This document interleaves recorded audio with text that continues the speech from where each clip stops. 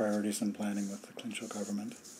In terms of this interview, I've been involved from the beginning with the establishment of Dedats'eetsaa, the Provincial Research and Training Institute. That was, we developed terms of reference in 2013, I believe it was, and it was established by the chiefs. And it has done made a variety of activities and involved in a variety of things in those years. It hasn't been consistent. We've kind of gone up and down based on the intention is to situate the Research and Training Institute right within the provincial government. And so we've had to go through processes of setting up various departments in the government and restructuring and so on to allow that to happen, and that's still underway. But the purpose of the Research Institute, or just even the focus on research, was that there were all of these different activities that were going on in various places.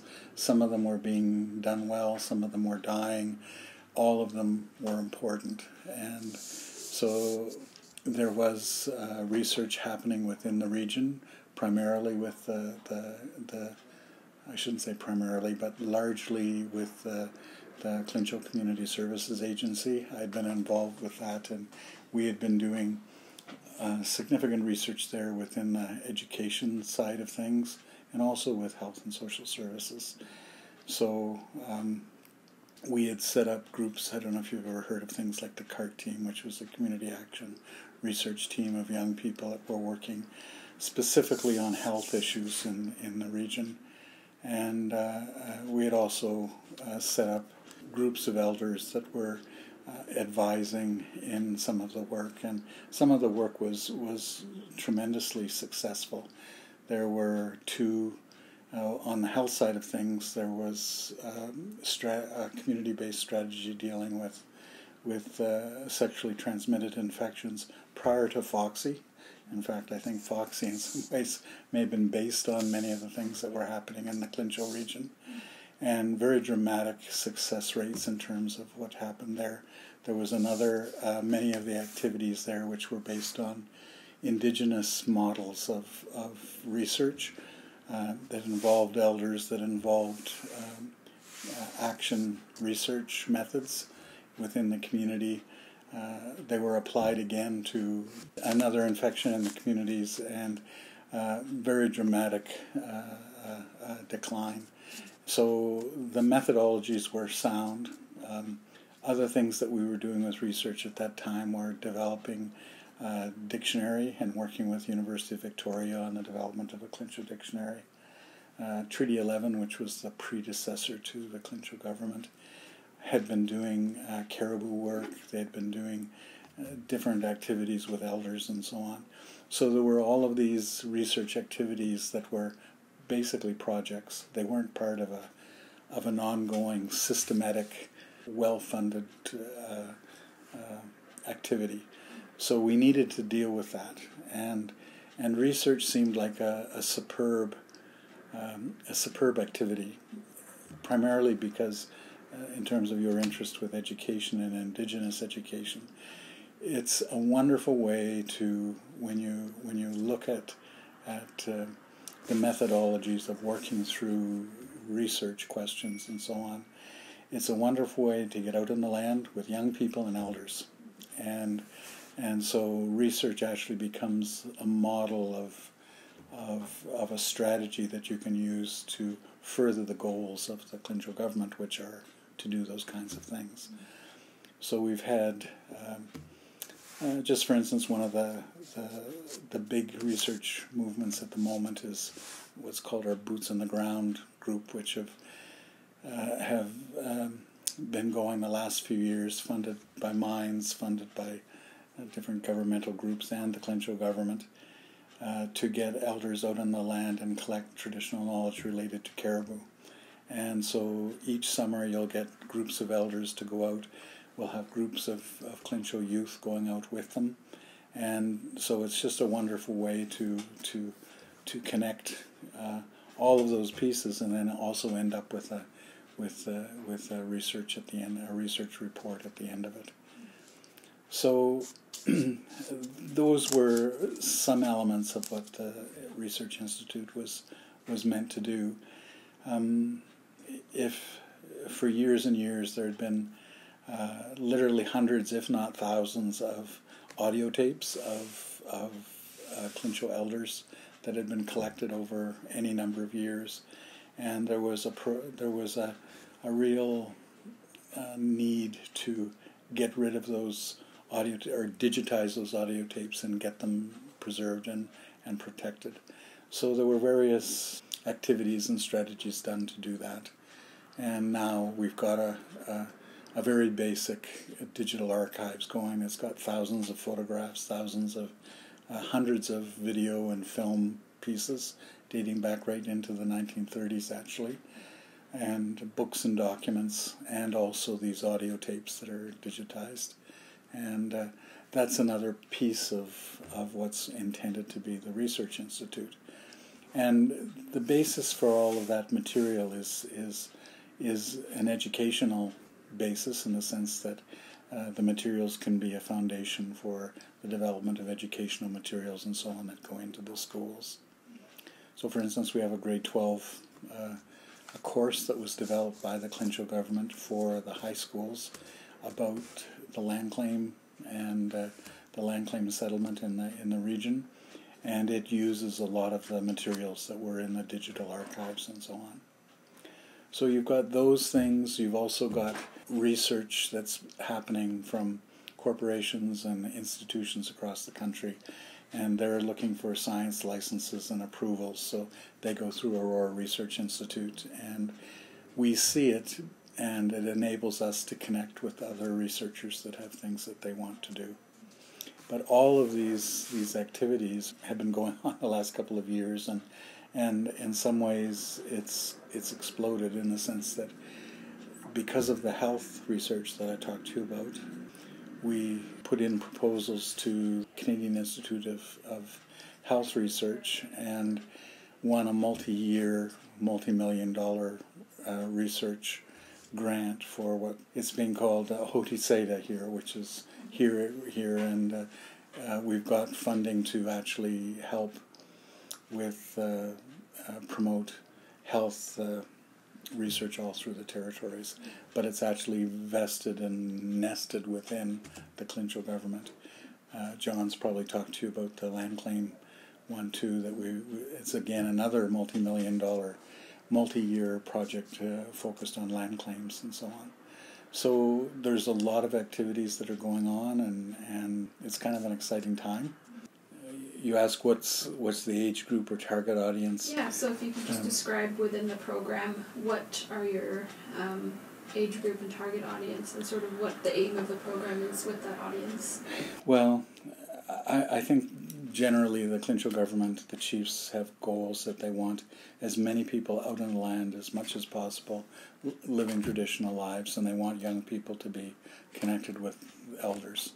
So whatever age you can get people out, I mean, the research projects that we do, they tend to be high school and university students that are going out with elders. I think I kind of talked about what happens within the program, aims and what happens, and how you measure success to some degree. Yeah.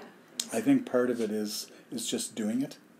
I mean, we need to get people out, and we're told by the chiefs, we're told by elders, get people out on the land, and so just by doing that, it's certainly important. We've played around. There's been different research projects over the last few years about Indigenous evaluation and so on. In fact, we even co-sponsored an evaluation conference here this spring.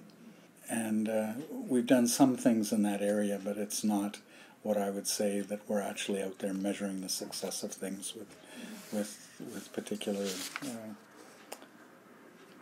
materials.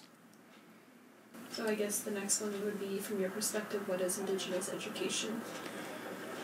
Well, I mean, ideally Indigenous education would be education that emerges from from culture in the communities with language, culture, and way of life. And I think I'd been a teacher here 30 years ago, and a principal and a superintendent. And I mean, that's really what the agency was meant to be all about, the TCSA. And to some extent, it's been done well sometimes over the years, and other times it's been done terribly. And it all depends on who you've got at any given time to work with. But clearly, I mean, the communities tell us, the elders in the communities, the chiefs tell us, that languages and language revitalization is absolutely essential. So in the schools, and I don't know if you're meeting with anybody at the TCSA. I have met with Rosa and Lucy. Rosa and Lucy, and I mean, there's been a lot of work over the years in terms of the development of language classes and so on, and courses for the high school kids, and credits and programs that get kids out on the land and so on. So those are the kinds of things that the school has focused on. And again, as I say, it depends very much on who's there and how much effort is being put into it. The TCSA is in between the GNWT and the Clincho government, but it's funded as a public school system under the JNWT, and they're always being told their cupboard is bare. And so for the years that I worked over there, you were always struggling with no money or no resources to do these things, or very little money and resources. And the wonderful thing about the Clincho government these days is that there is significant resources coming here, and it's certainly unique in my career in the North, where you're working for an organization that actually has the resources to do things. So if you have good ideas, there's a large opportunity to get them funded, because if the chiefs hear that you want to do something and push something forward, there's often money to do it. So in some ways that takes some of the I think the TCSA was more of a leader in the past, but now the Clincho government is getting stronger and building its capacity and is taking over many of the things that the TCSA used to do. And part of that has been we've been poaching staff. So, for instance, Tammy Steinwand is our Director of Culture and Lands Protection here, and she was a colleague of Rosa and Lucy's, and Anita Daniels is here, and she's the director of our social programs, and she was one of the original CART team members over at the TCSA and involved in health research and so on over there. Mason Mantla was a student from there. I don't know if you know Mason or have talked to Mason, but he was a young kid in high school that we brought over to the TCSA and trained in film and video, because we wanted to reach out to young people using that medium, and he's actually become quite a skilled filmmaker, and he's back now working with the Clincho government.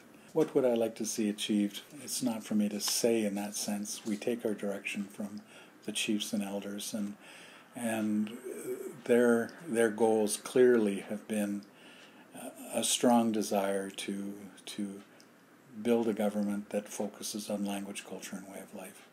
And that's not easy in this world. I mean, it's a really difficult thing.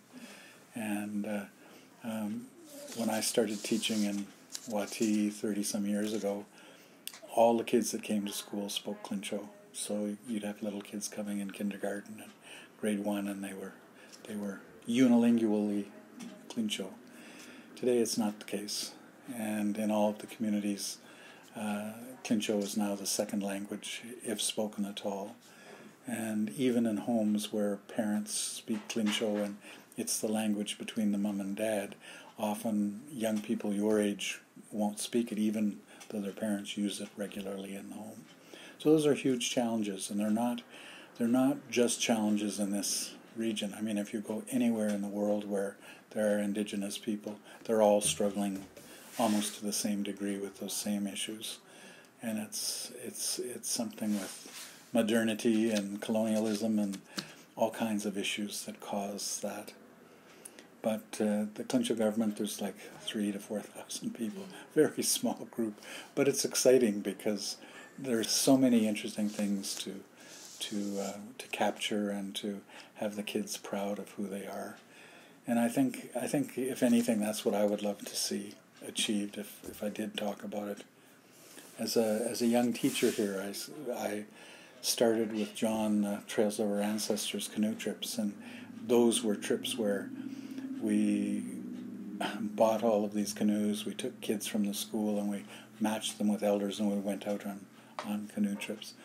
And those trips, the original ones anyway, were significant in the sense that, I mean, I was on the first two, and I was gone 6 weeks with one of them. And that's, when you're out on the land for 6 weeks, it changes you. It's quite an experience. And when you looked at all of the stories that were happening on the land and the way that things happened, I was a very cynical sort of person, and what's the way to put it? You look at this thing and it was wondrous. It was absolutely wondrous, And I'm not necessarily what I would call a spiritual person, but on one of those trips, we had run out of food, and there were 30 of us in all these canoes, and we had tea and we had porridge, and the elders said, "Okay, we'll stop and we'll pray for food." And so you kind of say, "Yeah, right," and I'm not a religious person, but you sit there and you respect what they're doing, and they were praying for food, and got back in the canoes and went around a corner, and there's a moose. And not only did the moose not run away, it came forward. And so when elders talk about that animals give themselves, you could see it. You could see it, and this elder in the canoe pulled out his gun and shot the moose, and they cut it up and butchered it, and people, within an hour, people were eating this meat, and I think after the weeks on the trail, for a cynical person to look at those things, even though it wasn't necessarily that I believed that, I could see why elders believe those things, because the world was acting the way they said it would, and it was very powerful. And for kids to see that, and my own kids are Clincho citizens, and for them to see the wonder of that side of their culture, to me is a real gift. And so I hope it survives, into the next generation. But it's probably all over the place. And John, I'm not sure. I should have talked to John to see what he was talking about first. But it's exciting, and I think one of the neat things about the Clincho government is that because of the resources that are currently here and will be and seem to be continuing to flow, they'll be able to ramp up and build things that maybe other groups in the territories that don't have their claims yet can't do. So, for instance, part of the restructuring to hold the Research Institute was this development of a Department of Culture and Lands Protection. Well, there's over 30 people in that department now, and they're core funded by the Clincho government. I mean, to me, that's amazing. There's something going to happen there, and it's a real opportunity to move forward with these things.